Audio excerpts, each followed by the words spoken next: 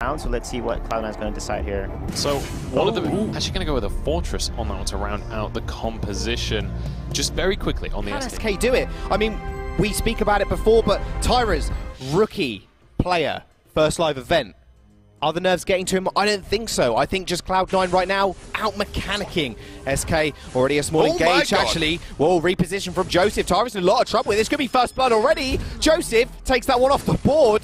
Jetpacks and Cavalifar now are just running away. Jetpack's going fairly low here. Sigil to heal him up. It's not enough because Old School is going to finish it off with a basic attack. Cavalifar now using the leftover Sigil for HP, but Cloud9, they're already off to a good start. No mercy for Cloud9 already.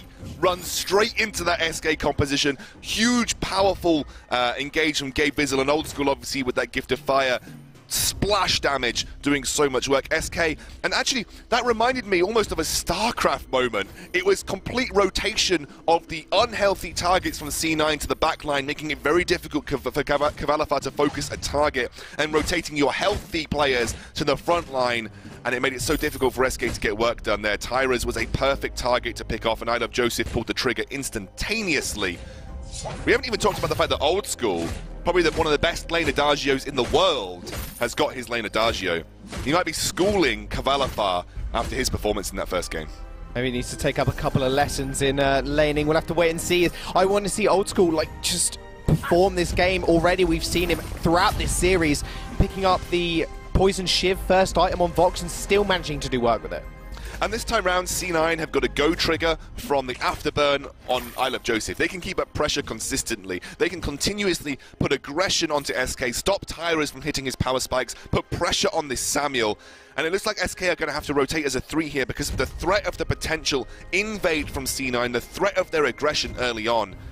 Cavalifar as well has to be careful because obviously the mortal wounds from that fortress will shut down his survivability and longevity in these team fights. And it'll make it a lot easier for Old School to get the work done necessary to deal with Cavalifar.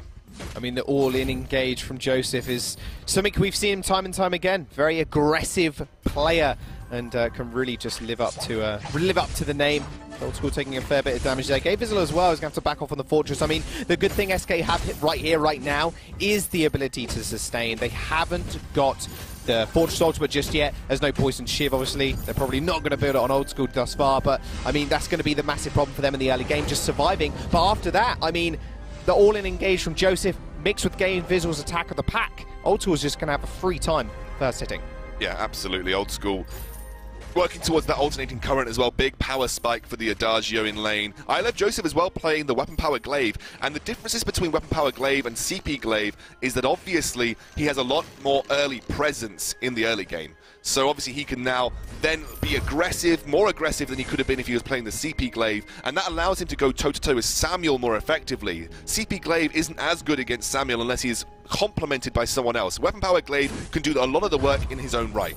He has found himself in SK's jungle, but SK are there to meet him. Cavalifar's going to be there. Bright Ball to just lock him up. Afterburn away this time. Cavalifar leaps over the wall, using that into the fray, using it completely the wrong way. Predicted the wrong way that I Love Joseph was going to try and find an afterburn. It was a good move, but not quite there. That is the healing camp secured by Cavalifar, actually, so they might look for an engage here, Jaws. Yeah, into the fray is available for Cavalifar. Joseph going fairly low. Vanson Verdict's doing a fair bit of damage from Tyra's into the fray, onto the bush there. I Love Joseph will afterburn away, but they're still chasing this one. And Cloud9 will be able to get away. Popping those boots, just making sure nice and safely. A bit of an interesting build there from Old School. He's got the, 2 feet, 2 boots. 2 feet, 2 boots? Yep. That's about it. I think, if you buy a second tier 1 boots, I think it might reset the cooldown of the sprint. Because I know when you upgrade your boots, it resets the cooldown of the sprint. Maybe Old School thought that he was necessary for him to be able to escape that situation. Well, 2 feet, 2 boots. That's all I got Because to they say share about the that. same cooldown, right? But if you buy another one, I think it refreshes the cooldown. So I think he was just saying, maybe I can invest 300 gold not to die here. Oh, so, I mean, buying those boots on the fly, meaning, obviously, he does reset the cooldown, making sure he can get away. Bit of an expensive method of exit. Was the jungle shop even open when that... I can't remember. That was just... Maybe, I'm not sure if it was a mistake here or if there was actually some sort of thought behind it. The only reason I think you would buy 2 tier 1 boots is maybe to try and reset the cooldown, but I'm not even sure if jungle shop was open at that point. Well, been a minute since jungle shot was open, so quite possibly. But Cloud9 still putting on the pressure now, and they do have that range advantage in the lane. That's something else to kind of keep in mind. Old School versus Kvalifar, but Kvalifar kind of used to that. We've seen him time and time again on this Rona pick, and he always does well with it in EU, but bringing it to NA could be a different story. Bring it to an NA team, I should say. Beautiful bright bulwark to stop the afterburn. Doesn't mean he's going to not reposition Tyrus. Tyrus in a lot of trouble here, actually just goes down regardless. Serpent Sparks mid-fight actually picked up for Kvalifar, trying to get the sustain through. Jetpack's in a 1v3 situation. Kvalifar out of the fight. Joseph's going to be able to chase him down, and Cloud9 find yet another kill. Yeah, unfortunately, just Jetpack's trying to juke between the brushes. Just because you've blocked the afterburn doesn't mean you haven't blocked the stun portion. You only block the movement from the glaive with that bright bulwark, and unfortunately Tyrus wasn't quite respectful enough of that. He's going to move back in here. Kvalifar, like you said, has got that Serpent's Mask. Here we go. Oh, into the fray, straight onto Joseph. No sustain from him. Tyrus is going to be able to push forward here, but Fire is actually going to kill Kvalifar on the backside. So actually, that's a 1-for-1 trade, as Old School is just going to gift a kill over to himself. Have they done enough to protect the turret, though? Because if they have protected the turret, that is completely worth. It looks like they have. So it's a 1-for-1, but SK keep their first turret of the game, which keeps that gold manageable between the two teams. That is the most important point from that fight. Remember, global objectives are worth so much more in this game than just the odd few kills here and there. That's why you see a lot of teams so heavily focused on trying to get them early on, because it gives you a massive team-wide global gold boon, which helps you then snowball from that position.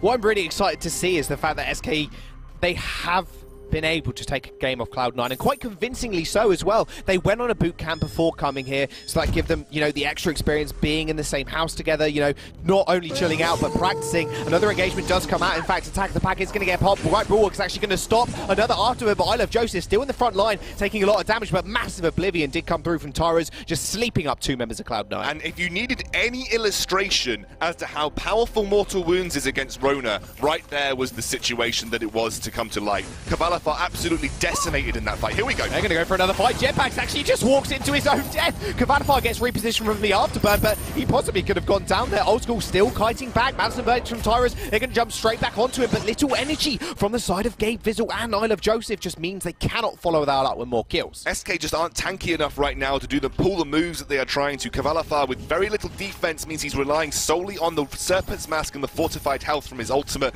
to keep him alive, and that is just not enough right now. You're seeing he's very, very reluctant to commit heavily. He's going to commit here, though. Oh, Red missed onto two people. Joseph's just melting afterburn away. He's going to jump into the fray. That comes the ultimate versus Judgment. Hits Tyrus. Doesn't get a stun. Only a little bit of damage. Does make sure SK are going to have to back off, though. Are just going to triple recall underneath their own turret. That will mean SK, they have got a lot of free time on this turret now. And they should be able to get this one here as a 1-for-1. That's a really good return here for SK. Despite the kill lead, this will keep them fairly level on gold. Let's take a look at some item spikes being hit left, right, and center. Sorrow Blade from I Love Joseph picks up a reflex block as well. Tyrus has got his Frostburn, like we said, working towards his next tier 3 item, which is likely to be an Eve of Harvest. But C9 Smell Blood. Here comes the ultimate. Attack of the Pack, the Smell Blood, they do. And there comes the Bright Warwick to snare them all up. Red Mist into them, all three of them, but it's not going to matter because the healing wasn't there. He ends up going down. Tyrus gets repositioned with the Afterburn. Passageway to safety for Jetpacks. That means Cloud9's just going to follow you, buddy. They're just going to jump straight on him. Crystal Sentry completely ignored, and that will be Cloud9 with another ace. First of this game as well. Yeah, but two per series, right? This is the first one they managed to pull off cleanly. And that will give them the pressure on this turret here. Kvalifar's coming back now. Fountain not there, but I mean, you've got to look at how effective these Mortal Wounds are against Rona. They are devastating. Kvalifar is just not surviving as long as a Rona should do. He's actually working towards a breaking point before itemizing towards defense. Do you know what I like that? Obviously, there is that sort of thought that he should be getting defense at this point, but he's not surviving long enough. He's not dealing anywhere near as much damage. If he's not surviving long enough, what's the best thing he can do? Buff the current lifesteal that he has. Oh, let's have a look at this replay, by the way. You see there, Mortal Wound, just dead. Rona shouldn't be going down that quickly. She should be able to survive a lot longer than those sort of team fights. So, you know, once he picks up more damage, he'll actually be hitting harder in the small amount of time that he's staying alive, which is better than trying to deal a little bit of damage, but unfortunately not surviving very long either. So it's better for him to go direct damage at this point, I think, to get a high impact engage and then survive as long as he can with the lifesteal and the healing from Jetpacks, rather than have to invest into defense and just really be a bit of a wet blanket in these team fights.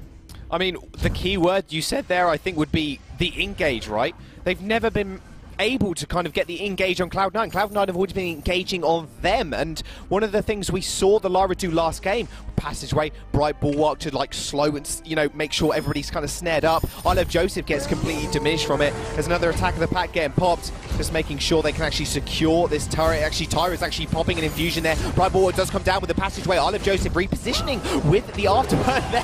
Jetpacks goes 1, 2, 3 through the passageway again, as another Oblivion actually just missing. Ronin's just spinning around and around and around, finally finding the kill on I Love Joseph. The Red Mist actually doing work there, as the mortal wounds just weren't apparent. SK now going to try and go for the gold mine, although Jetpacks has smelt some potential opportunity here. Ultra's going to get the regen. I don't think C9 are out of this just yet. There is that gold mine to contend with. They have done this kind of turnaround before. Gabe's going to step up. Oh, he's going to step up, and it's just wrong time completely. Another Red Mist just tears through Old School, but they're going to be able to trade that back. Gift of Fire finds the kill. Tyrus is going to go down as well. How are Cloud9 doing this? 2v3 situation. They take it with ease. Jetpacks is going to get jumped on as well. The healing comes through from Old School onto Gabe Vizzle. Ends up falling with the alternating current damage. There's the number 2. The ace comes through for Cloud9. Already beating their average with the second ace so early into this game. SK found a fight necessary for them. They were able to clear out those wolves. Then Tyra's got into a good position to start slamming down with the Malice and Verdicts. But then they overcommitted. They started the gold mine. They broke off and tried to force the engage, which unfortunately was then allowing C9 to regen a little bit. They got that regen camp and they came back in. And then they committed to where the crystal miner was as well. SK just picking all the wrong areas to fight. And it hasn't worked out for them at all. Old School just devastating them with the damage output that he has right now. I mean, he's got the infusion in his inventory. Well, he did have the infusion. He used it last fight. I mean, just the amount of damage he's outputting. Still got 2 tier 2 boosts, by the way, but another engaged attack. The pack comes through, and once more, that bright ball not doing all too much. Torres has to exit the fight. Passageway through as well. It's just going to segregate Cloud9. That's going to be a triple block on the Oblivion. Adversity Judgment comes down as well. 3 members here from SK, but the Red Mist is going to come through. Cavalifar's done it. He's finally found the fight in SK. They find the ace. How did SK do? That's exactly the way they wanted to play it. Forget trying to engage with the Rona. Let Cloud9 come to you. Use the Drifting Dark, use the Frostburn, force them to walk directly into your huge Malice and Verdict hits from Tyras. That's the better way to approach the fights for SK. Look at Cloud9's composition. What are they going to do? They're going to run at you. Look at this. They start to kite backwards. Tyra's wailing on them with those Malice and Verdicts. That was a massive Oblivion. Yes, it got blocked, but the damage came down. And actually, I think Cloud9 did SK Gaming a favor by channeling that Verse of Judgment, because suddenly Old School was no longer dealing consistent damage with his basic attacks. That was a 2-second window where Cavalifar got a clean Red Mist off, and there was very little damage output, even with the mortal wounds there to take him down. That was, I think, a small mistake from Old School in that fight, because it gave Cavalifar the necessary time to deal the damage, to deal with that backline from C9. But you know, C9's competition has got one go button, Jaws.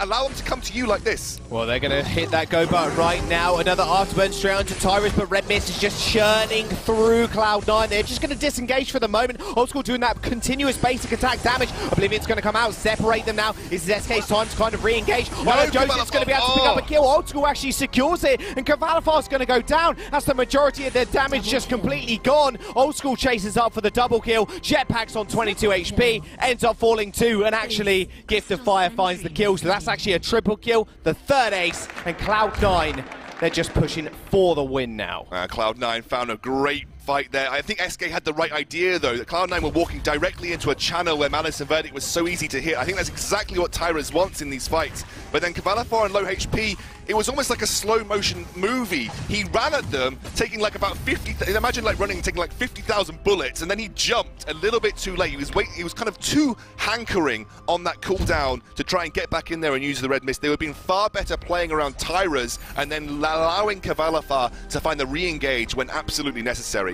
I think SK are too focused on trying to get Cavalifar into the fray to do a big Red Mist, rather than play around the fact that they can kite quite readily with this Tyra's Frostburn build and then allow Cavalifar to jump in when they've already done the damage necessary to make it an easier time for Cavalifar to have, you know, a cleanup duty, essentially. Well, put it perfectly a bit earlier with the Malice and Verdicts. I mean, coming through Drifting Dark in a small corridor, so much damage is going to get applied. And in fact, Passageway is going to get followed through. Attack of the Pack as well from Gabe Fizzle. They're just focusing Cavalifar now, but he's got the healing. That's what matters. Oblivion comes through. It's going to get blocked. Tyrus is going to be the first casualty of the fight. They're going to solo out Jetpacks, and now it's Cavalifar in a 1v3. Ultima's going to get jumped on with Into the Fray and Red Mist. He's going to get repositioned with Afterburn, but I think that's Cloud9 with another race, and Kraken spawns the second the fight's over. It's the wrong idea. Like, Cloud9, if you're not forcing Cloud9 to make the engage, like, you're doing their job for them. SK, by running into the Cloud9 composition, they're delivering Samuel directly to Cloud9 without even forcing Cloud9 to use an Afterburn or a Fortress ultimate to make that happen. They are gifting Cloud9 these engages. You take a step back. Cloud9's composition, what does it do? The Fortress can only engage. Yes, a glaive can peel, but it's a weapon power glaive. It's not a cooldown glaive. You can literally get 1 or 2 afterburns off per fight, and that's about it. This is an engage composition from Cloud9. Why do that job for them? Why give them the engage? Use your kiting with the Frostburn on this Samuel and then allow them to come to you. That gives you the best opportunity at getting the damage down necessary to turn the fight around. But SK don't quite get that. They think they need to like, barrel in onto Old School and kill him, but they don't really have the composition to do that. Don't really have the huge amount of burst damage from the Rona. She's a sustained damage fighter, and she can't sustain very well against the Mortal Wounds jaws.